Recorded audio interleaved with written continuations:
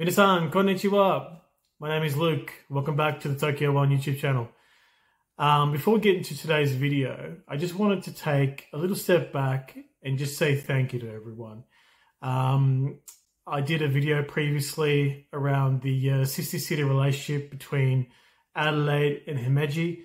I just wanted to say thank you to everyone who took the time to view, who took the time to like the video, and also to those who took the time to subscribe as well.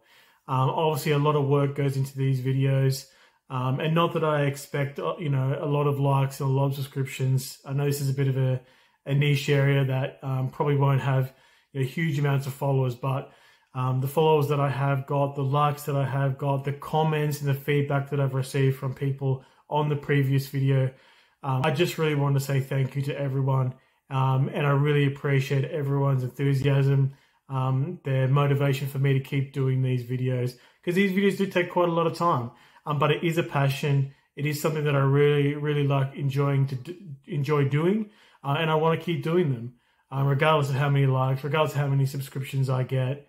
The purpose for me is to keep creating these videos and to basically take you all on a journey to explore Japan in South Australia, and then share that journey with you and take you along for the ride, which is why I keep saying in my videos, let's discover together. So like I said, just again, thank you very much. I can't thank you all enough for your support, and let's get into the next video.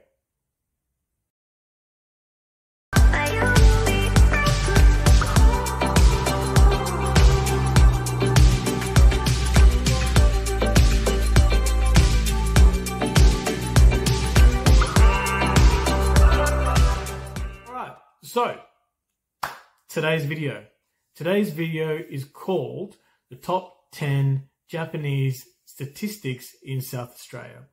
And what these statistics are going to be based around is going to be based around the 2016 Australian Bureau of Statistics census information. So I suppose to give a bit of a background, every 5 years, the Australian government will send out a survey to individual households, and the people living at the time in that household must complete the survey, because it is mandatory, and complete all the questions that are your households, and the people living out there in the survey, and then submit it back to the government. Now the survey questions can cover off a very broad range of information. Well, like I said, when it comes to like family, age, gender, employment, a whole range of things. So today, what we're going to look at is I've personally selected 10 different statistics that I want to share with you. That was based on, again, 2016 information, because the reason for 2016 information, because that's the full data available. There was a census done in 2021, but that data isn't quite fully available yet. All right, so without further ado, let's have a look at the information, and I'll see you at the end of the video, okay?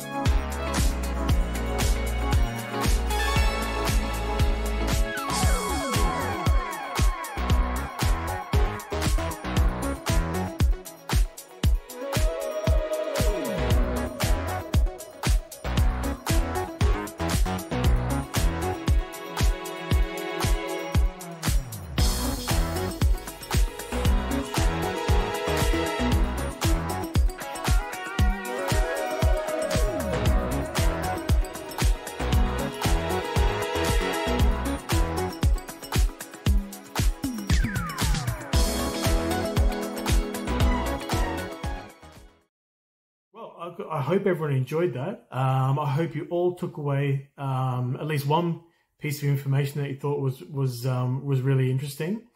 Just want to call out a couple of things. So the first one was around some of the actual numbers of the data. So the numbers that I have put in this video have been rounded up just for simplicity purposes. Obviously the information, the numbers in the census data was a lot more specific. If you do want to check out those numbers, I'll put a link in the description box below where you can go to that link to the website. It's the Australian Bureau of Statistics website, and you can have a look at the information yourself. Also on that website, there is also a lot more of a variety of other things that is on there that I haven't pointed out in this video. On there's a lot, so that's why I also didn't want to bombard everyone with just too much information. I just thought I was putting the top 10 to look at. Number 2, one thing that I didn't put into the video was I think the population. The population from what the website had stated was about 1,500 Japanese people in South Australia. Now, I don't know whether anyone feels that's probably about right, or a bit less or a bit more than what you all thought. I thought it was a bit low myself, and I think that's probably because you'll find that not everybody, while you're supposed to complete the survey, probably not everyone's going to complete that. So the data may be a little bit lower than probably what the reality is. But I still think it was, still just want to give you guys the update that was the number there. Let me know your thoughts in the comments section below, whether you thought, again, that population number was correct.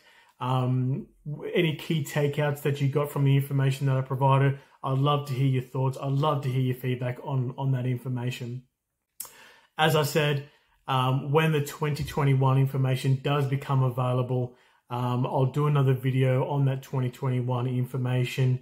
And then, like I said, what we'll do is we'll do a bit of a comparison of 2016 versus 2021, see what has changed over the last 5 years. Obviously, with COVID coming into it, it's probably going to have quite a sharp change compared to what it was in 2016.